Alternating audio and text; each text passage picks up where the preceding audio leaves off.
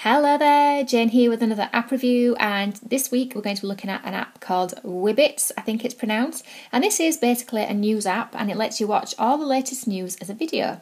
So you're basically choosing your own personal news programme, choosing different topics and things, and the app will then create short video summaries using image and video clips. So I'll show you first of all how it works. So down here are all the different categories, and these are all the ones that I've already selected to have in my list. So like you've got The Verge, Sky News, BBC and Technology. If you wanted to add any more, you just press this button up here. And these are all the different content topics that you can add. So for example, if you wanted to go to sports, then you can choose whichever one out of here that you want to add. So for example, if you wanted to include ESPN, you just tap it and it does a little green tick and it's there in the list for you. And same there, if you wanted to add that, you can do. And if you decide later on you don't want to see that, you just tap it again and it deletes it away for you. So it's really easy to set up. Then just go back. And then to actually see all the content, you just tap which category you want to go for. So if you wanted to go to UK News, it then loads it all up for you and you can scroll down and see all the different topics by showing an image and a little title.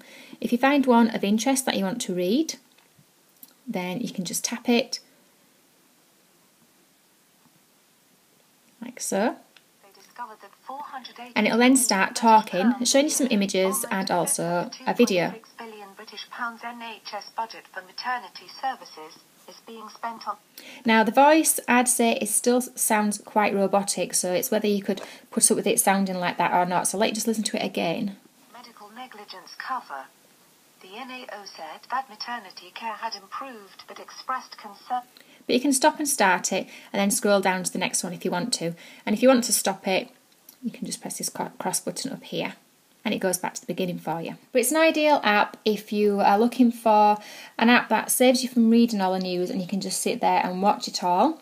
And it's just really whether you could put up with the robotic voice of it all as well. As I say, it doesn't sound totally 100% natural, but it's a different option to have to listening to the news. And it's a free app as well, so it's worth a try just to see if it's suited for you. So that is Wibbitz. Let us know in the comments below what you think of the app. Don't forget to subscribe, and thank you for watching. Bye for now.